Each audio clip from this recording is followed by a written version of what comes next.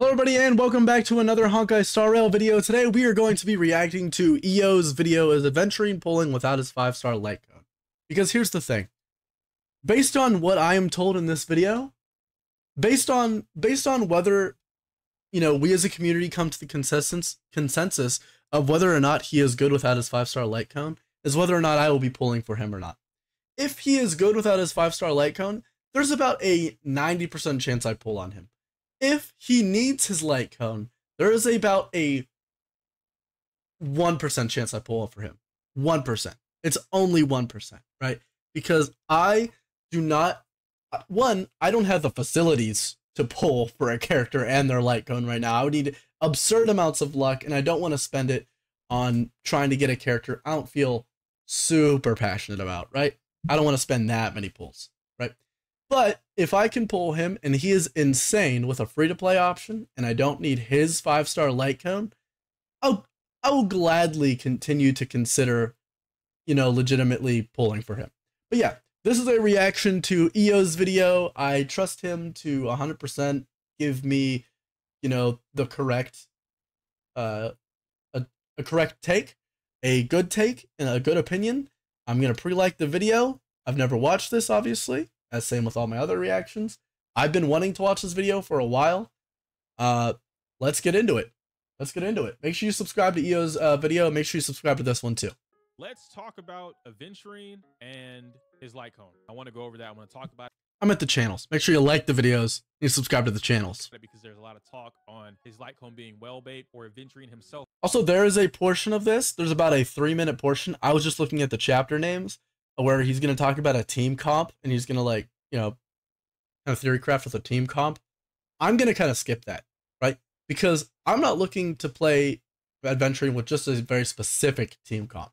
Although I know what characters he's talking about in this section. I've heard the rumors. I've heard all the theory crafting about team comps already. Well, not all of it, obviously. But I've heard some theory crafting about team comps. I know he's good with Acheron. I know I have Acheron. He's going to be an absolutely nutty sustain, but I am going to skip this part just because I feel like I'm not the kind of person who really cares about specific team comps. I want to know if he's going to be good for my account as a whole.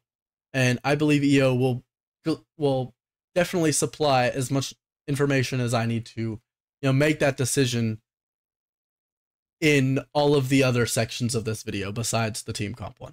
Being well bait, and I feel like these are very nuanced topics that are going to get extended into even more topics. So as of right now, I want to go over the fact that one, Aventurine's Lightcone is nasty. In fact, probably borderline busted, but it's only busted for a particular thing, and we're going to talk about it. So okay, what are we looking at here? Leverage. For every 100 defense, that makes sense. Of Aventurine's defense that exceeds a certain value increases its own crit rate up to a maximum limit.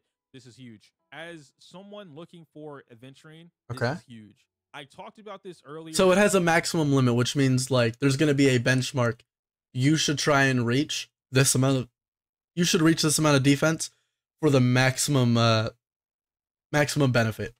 A couple different videos, but I'll reference it here. The thing that will make Aventurine one of, if not the best sustain in the game, is the fact that he does everything. And what we consider the best sustain, Win, is because she does things that a sustain should not only do, right? Not only does she boost your damage and crit value, she also sustains the team, she mitigates damage, and she can entangle enemies, which a lot of people don't really look into that fact. But being able to entangle your enemies all across the board, right? A full AoE entanglement can help you significantly in certain battles, certain yeah. So she does her own form of damage. It's just not a lot. We take this over to Aventurine now, yeah? Having the trace leverage is nutty. For every 100 of Aventurine's defense, he increases his own crit rate up to a maximum value. If this is really low, like 15%, to be fair, this won't really matter. If this is something bonkers, like 40+%, this will completely change how you should build Aventurine. Exactly. So once we get the character's exact numbers, and I think we already do, right? I think this is being recorded before people started playing him on the test realm. I'm not watching the test realm. When the character comes out and we get our videos on release of the actual guides for the character in the game on the in the actual game, and people are starting to test around with them in the first few days of the patch, that is whenever I will be officially making my full decision. but I mean, I'm definitely opening to some pre-convincing. This will make Aventurine a tank, and not like a Star Rail version of a tank or definition of a tank. I mean a literal the MMO version of a tank is someone who takes all the hits and then punches you in your face, right? This is what Aventurine becomes. We might actually have our first true tank in the game. The definition of a true tank, nice. We might have him in the game. Let's continue. Hot Hand. When battle starts, grants all allies a fortified wager shield, whose shield is equal to a certain percentage of the one provided by the skill, lasting for a certain number of turns. That's great. This is technique. Okay, this applies to the technique. Whatever. Okay. Cool. After an ally with fortified wager launches, so that's just you start battle and you get a shield. Follow-up attack. Pay attention. Aventurine accumulates 1 blind bet point. These are the points that you see when you're playing the game through the story mode. These are what accumulate at the beginning or during his turn. Okay. This effect can trigger up to a certain number of times. Its trigger count resets at the start of Aventurine's turn. This is gonna make or break. Listen, this is gonna make or break. I won't say fast Aventurine. We'll say moderate speed Aventurine, yeah? The 134. This is gonna make or break whether or not you run 134 and that becomes very standard, or no speed, yeah? This is what happens. After Aventurine launches his talent's follow-up attack, provides all allies with a fortified wager that can block a certain amount of damage. Obviously, that's a shield. And additionally grants a fortified wager that can block a certain amount of damage to the ally with the lowest shield effect, lasting for a certain number of turns. Y'all know how I like follow-up teams? Okay. This is by far, you have... That was a lot of reading. Perfect infinite shielder. You have the perfect infinite Absolutely. shielder. Just looking at these alone. That is crazy. Just infinite shields. You have the potential to have the best sustain in the game, which means you never die. You have he's doing his own damage, and it looks like, you know, right, his kit might be based off defense like other characters. And then you have the fact that he also dishes out follow-up attacks. Chat is I would like it to be noted, I have pretty decent defense relics. So unless they power creep those relics, which they probably will, they'll come out with better defense relics. Come on. They'll come out with a better set and it'll work a lot better for him. But I have a pretty good set that I could slap on him pretty much instantly if I needed to. Saying IPC emergency. Caliber. Hold on. This goes in the video. This goes in, as long as I don't get copyrighted, this goes in the video. Caliber, I know what you just did. It's about to go off. I know what you just did. Someone sub up. Someone give him a sub right now. Let's go to the Lightcone. Let's go to the Lightcone. Now, inherently Let's go to the Lightcone. Change this name because this is a long ass name. Let's go to the Lightcone. Increases the wearer's defense by 40%. That's big. Free stats. Okay. That's a free chess piece right there. Now you don't get the chess piece for defense. When the wearer provides a shield to an ally, the wearer's crit damage increases by 40%, lasting for 2 turns. When the wearer's follow-up attack, that's also almost a chess piece. Like a chess piece is 62% crit damage, right? At max. This is 40%. So just in stats, one line, not even one complete sentence in, it has 40% more defense. Oh, never mind. There's a period there. So 2 lines in, and then whenever he applies a shield to an ally, which is all the time, like he's gonna be doing it at least like once a turn, probably once every 2 turns at the most. It's gonna take, and it's gonna last for 2 turns. 40% more crit damage. Attack hits an enemy target. There's a 100% base chance to increase the damage taken by the attacked enemy target by 10%, lasting for 2 turns. Yep. So when he does a follow-up attack, he puts so the debuff comes from this. It puts a 100% base chance to inflict the damage taken by the attacked enemy target by 10%. Earlier for 2 turns. In the video, I said that this Lightcone was busted, but it was only busted for a certain thing. That certain thing is Aventurine. I talk about this all the time. I talk about it so often that I don't understand how people are still arguing with me against it. The game is moving into the direction. We are evolving into what could be considered a new meta, but I haven't used that term yet. We are moving into territory where you need to build a character for the character to do that thing, and then you're moving into team. It's no longer, hey man, slap everybody on the team, funnel it to one character, they all do it. This character at a kit level is not for anything not follow-up attack, right? Okay. Because he loses value when you play him in a team that does not have follow-up attacks in the team. Okay. Because the key thing in his kit to get more stacks, to create infinite shields, to protect your team, to sustain your team, is a follow-up attack.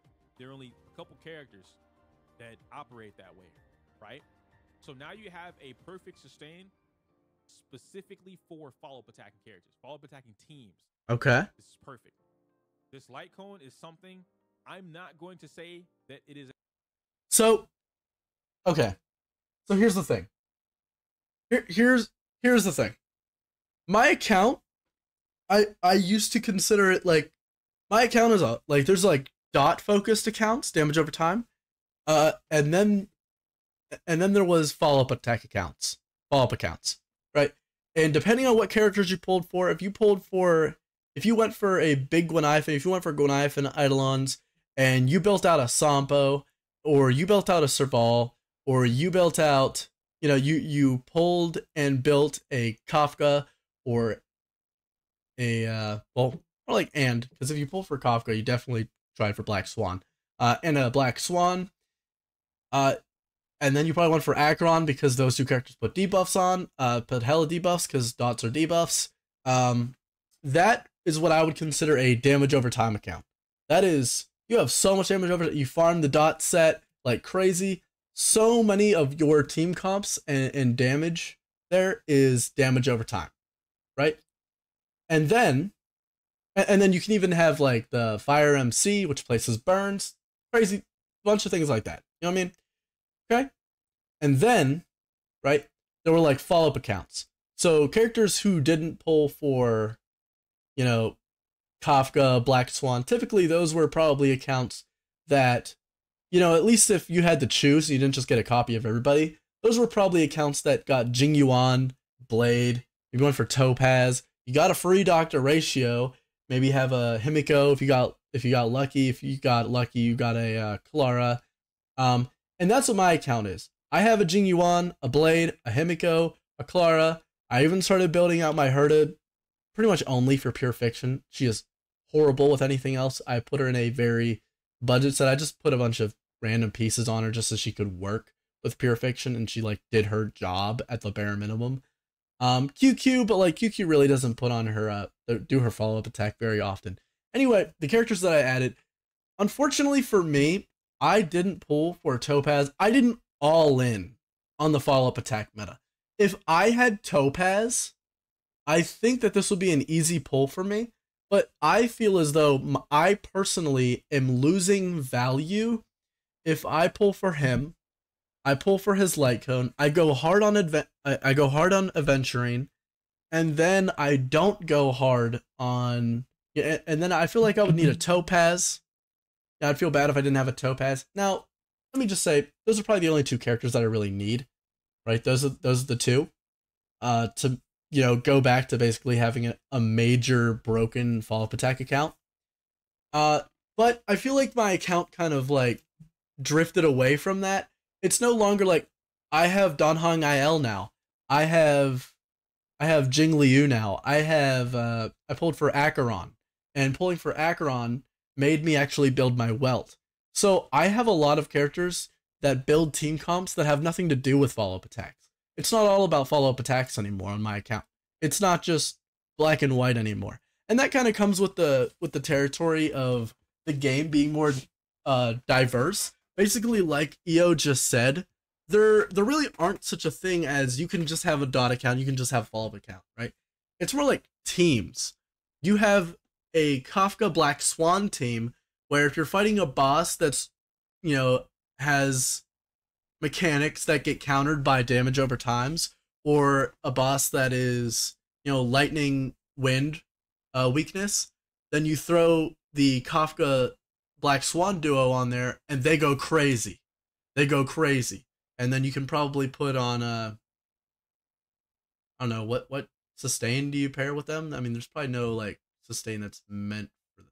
I don't know, maybe I'm talking on maybe it's Huohuo. I think Huohuo works really well with them.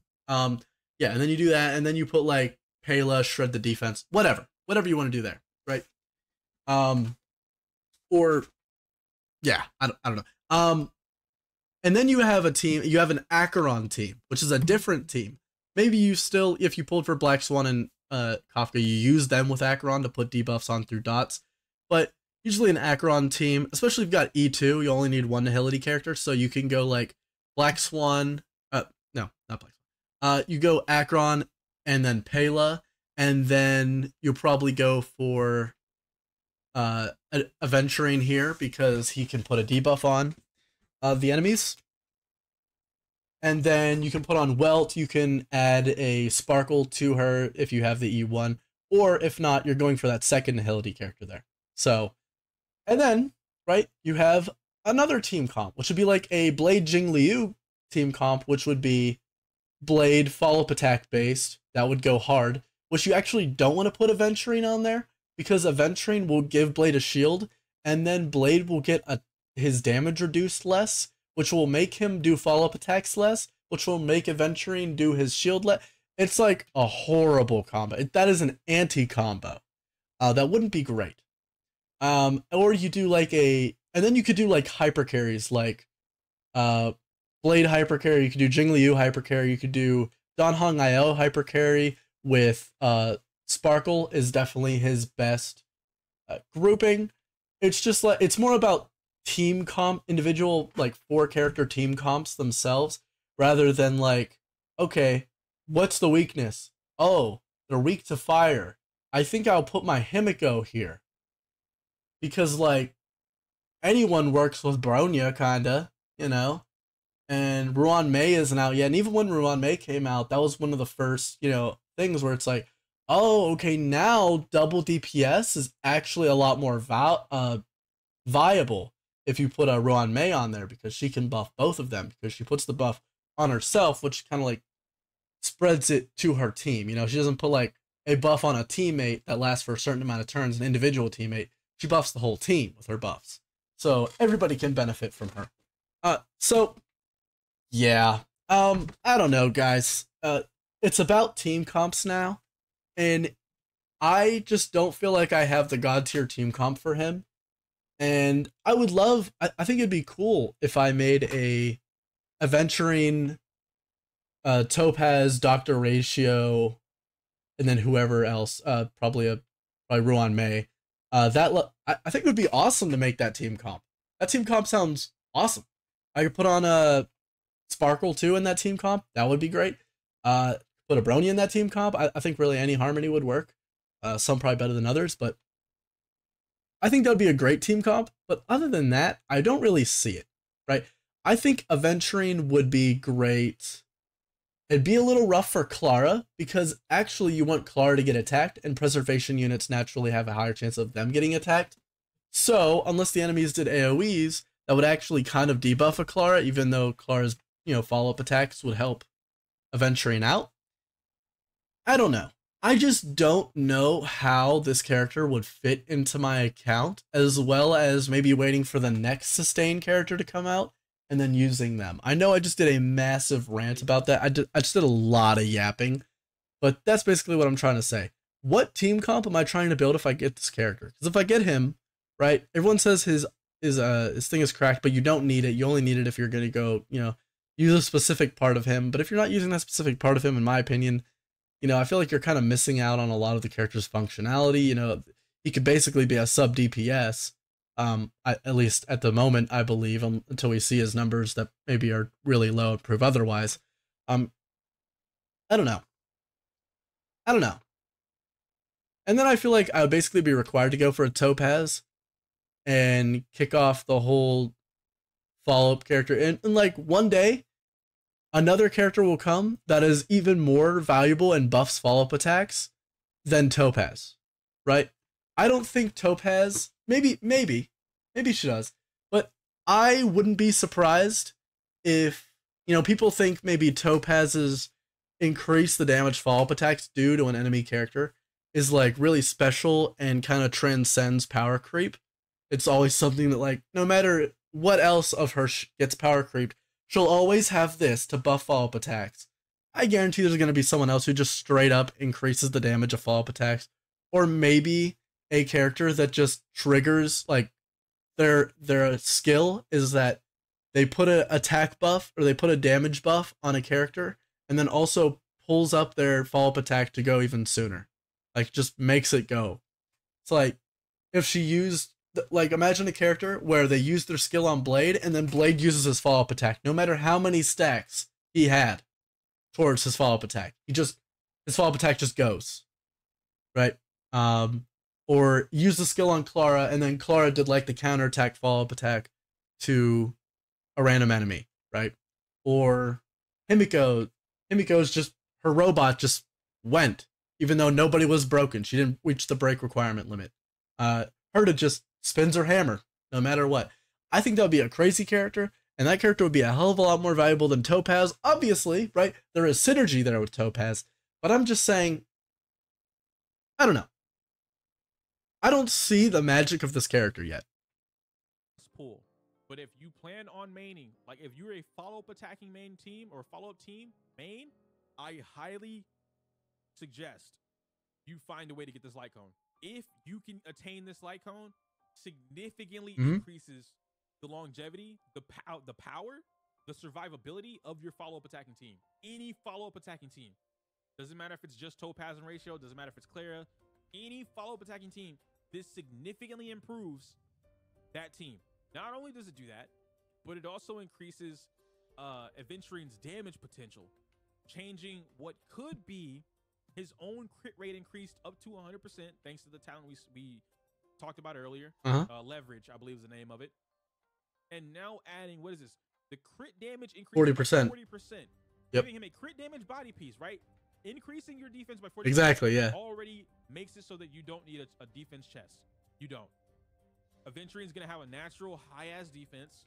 The Lightcone is going to give him a natural high-ass defense, right? 600. 40% times your base defense. You're going to be pulling in for free minimum 3K. Minimum 3K defense, right? Yeah. You get a couple substats. True. Defense boot. Maybe you get a defense orb or a rope. And you're already above 4K. Crit damage body piece is 64%. This Lightcone gives you another 40%. That's 100%. You start off with 50%. You are now at 200% crit damage. Did I do that right? No, I didn't. Yeah, 150. 150%, right? Yeah. You're at 150% crit damage 150. for free. No substats in mind. 50% extra crit damage, which is not impossible. That's like what? 3 substats? That's crazy. Substats in all 7 pieces that you have, or 6 pieces that you have. You can reach 200%. Most DPS characters cannot reach 200% crit damage as easily as this Lightcone will allow Aventurine to achieve. Yep. If his multiplier, like if his influence, his damage influence is based off defense and not like HP or attack or some bullshit, right? Because like Japard's basic attack, if I'm not mistaken, is based off attack. Correct me if I'm wrong. It could be defense. If Aventurine's is based on defense, done. Done. This is quite literally the best sustain in the game. And his only drawback is going to be how many teams does he fit on in comparison to Fu Xuan. Yeah, Fu Xuan you just throw on any team comp. Almost any team comp. And she'll perform. That is my problem. Do I have / or am I willing to invest in an entirely new team comp? Maybe more than one new team comp. This is a new character, guys. I want to get my value out of it. I don't want like, oh, okay, yeah, I did a lot of pulls for this one new character. He's like insanely good, but like only with these characters. Yeah, so like if you have these characters, like he just kind of sucks. Yeah, I wouldn't use him with Blade. Yeah, I wouldn't use him in that situation either. Nah, like that one, he's kind of mid. That one, not enough follow-up characters there. It's like, what? If I'm pulling for a character and their Lightcone, guys, I'm gonna need some use. I can use Acheron. Unironically, I can use Acheron anywhere. I can use Acheron against characters, and I don't even have her E6. I can use her sans E6, only E2, against just about any weakness type enemy in the entire game, and she will almost outdamage them. Outdamage anybody else. That is ridiculous. That is ridiculous value. This character, I'm not quite sure I see the value. I see the value. I just don't think that the value is as high as people are saying it is. You know, don't get me wrong. His value is incredibly high. But his value is incredibly high if you meet a specific requirement. I won't compare to Ho-Oh, because Ho-Oh is on a different level. She heals and does some other stuff. Yeah. She's in a similar boat, right? Being a harmony character and things like that. This is ridiculous. This is ridiculous. I like this. Now, other options. Obviously, we talked about Trend for Acheron. I think Trend of the Universal Market is a great option for all preservation units when paired up with Acheron specifically. Yeah, it's the one where whenever the preservation unit is attacked, it'll put a fire debuff on the enemy. Other Lightcone options. Japard's Lightcone, increasing your effect hit rate so that this 100% base chance. Actually, this won't matter because you're replacing the Lightcone. Japard's Lightcone is good for defense, but the effect hit rate probably won't matter because there's nothing else in his kit that revolves around effect hit rate, so you're done. What are the other? You only have 4 options for 5-star Lightcones. Texture of Memories, you don't need this. Increases the wearer's res by 8%, which at S5, that'll turn into like 32%. The wearer is attacked and has no shield. They gain a shield equal to 60% of the max HP. You will always have a shield when playing this character. If the wearer has a shield when attacked, the damage they receive decreases by 12%. You don't need that. That's the thing. It's going to be a 4-star option because the 5-star options are either you have Japard's Lightcone, you have one of the limited Lightcones, or you have the free one that you get through Simulated Universe, right? But that one, he just said you don't need it. It's not great. A different one is definitely better. 4-star options. Let's see. Day one of my new. Like, okay, if he has a really, really, really good free-to-play option, that increases the chances I'm going to pull for this character heavily. What I said, guys, is there is a 1% chance I pull on this character if I end up feeling like I also need the Lightcone. Life at S5, this is going to jump up tremendously. Increases all type res of all allies. This could be useful. This could be useful for survivability. Landau's Choice. Nope. It's just not worth it. Trend, not worth it. Unless you're running Acheron. Damage dealt to all allies decreases by 8%. Immediately restores HP to all allies equal to 30%. You don't really need this. Nah. Is me. Increases the wearer's He's not going to be taking damage. Increase the damage of the wearer when they increase taunt from Jeppy's Lightcone. Honestly, increased taunt from Jeppy's Lightcone is really good, but it's only for. Honestly, I'd have to look at it. Like, it's obviously the better option. Yeah, that might be decent. It would be a better option. 16% increases the damage of the wearer when they use their ultimate by 60% of the. Okay. Yeah, that sounds kind of decent. This Is Me is probably going to be one of his better Lightcones. Yeah. Only applies 1 time per enemy target during each use of the wearer's ultimate, so it hits everybody. This would hit everybody. Yeah, it's fine. Isn't there a new 4-star? There might be, but if they haven't revealed it, I don't want to read it specifically. It's MOC. There's also an MOC Lightcone. Are they? Have they been revealed? One already in the game. Isn't it We Are Wildfire? Is it not? Is it not We Are Wildfire? Or is it Concert for 2? It's Concert for 2, right? Destiny Threads? No, that's the new one. That's the new one? No? Okay, so this one's here. Increases the wearer's effect res by 12%. For every 100, increase the damage dealt by 0.8% up to a max. Okay, and this one's good too. So yeah, okay, yeah, that's right. I did see that. I was reading the MOC Lightcones. I was like, wait, that's actually decent for Aventurine. I think that's gonna be his best one. Good Lightcone option. Best 4-star one. Day one of my new life. Good Lightcone option. This Is Me. I think if I had to order it, it would go Destiny's Thread. This Is Me. Day one of my new life for the 4-star option, right? I don't think this is well bait. Concert. Scroll down. I'm trying to not put something that's not revealed in the game. Is this one's already in the game? Oh, nice. Increase the wearer's defense by 60% for every on-field character that has a shield. The damage dealt by the wearer increases by 4%. Oh, that's pretty good too. 16% damage increase. And it's not insane, but that's decent. This is better. This one's better. Yeah, it's true. Damage dealt by 32%. Yeah. Right? This one, it would just be better to get this. Destiny's Thread is better, but low defense stats. What are the defensive stats? At S5, let's see. Yeah, level 5. Yeah, 48%. 48%, right? And at level 80, your defense is 463 versus they're the same, right? Unless this is not at S5. Is this at S1? What is S5 concerts? Let's check it out. Increase the wearer's defense by 32%, 8%, 463. What? Bro, it says it right here. It says it. Yeah. The S5 is the S5 doesn't matter. I'm talking about, someone said that the defense value was lower for concert versus Destiny. Nah. But they're the same. They're the same, right? Like unless I'm looking at a completely different. No, you're right, EO. You're right. S5 make it different. S5 only changes the values, right? Yeah. I'm not looking for the defensive percent value. I'm looking at the base value of what's on the Lightcone right now. Yeah. Concert gives defense, MOC cone gives effect res. Okay. That's plain and simple. I think a 48% or 32%, whatever it is better than 16%. Unless this turns into S5 and this jumps up to like 12% per character. If this jump, okay, so what would this have to be to equal 48% from Destiny, right? Because we know that the Destiny Lightcone, right? 48%. This would have to beat that out. Either way.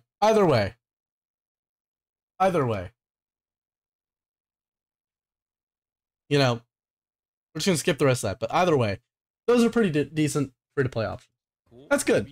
That's good. I'm happy about that. All of the Lightcone options, or fuck, all the shields, if getting hit by any of the shields would trigger trend. If that shield in particular on any of your team would trigger trend, that'd be phenomenal. That would be phenomenal. But that's going to be it for me on the Lightcone video. Thank you, EO. I think overall, you will have to make a decision because after entering, there may or may not be some characters that could also influence follow-up attacking. Of course. Like, guys, don't think that I don't know that once Aventurine comes out, for sure there's going to be like an insane follow-up character. Right? Imagine how sad I would be not pulling for Aventurine. Well, okay, I don't think I would care that much about not pulling for Aventurine, but imagine that, like, I realized that I lost a lot of value not pulling for Aventurine because maybe Sam comes out, 5-star fire destruction, crazy awesome character. I'm going to pull him no matter what. I do not care what that character does, guys. I do not care what that character does. His ultimate could be like deal 4 damage and flip a coin, and if the coin lands on heads, deal another 4 damage, and that could be at like level 80, 10 out of 10 traces. I'm still pulling for Sam. Okay, I'm still pulling for him. So I would be a little sad, of course, if I didn't pull for Aventurine and then Sam comes out and actually he's a destruction character, just like Blade, who is heavily, you know, reliant on follow-up attacks or damage. Like he has really good follow-up attacks and he uses it a lot and it deals a lot of damage. And I'm like, wow, this would work really well with Topaz and Aventurine. Guess who I didn't pull? So listen, I might pull him. I have to decide. It's still a decision that I'm still making. And if you're making that decision too, let me know in the comments what it is. Thank you all for watching. Check out EO's video, check out his channel, give him a like on the video and give him a subscribe on the channel, just like what you should do to this channel and this video. I really do appreciate you guys for watching. Peace.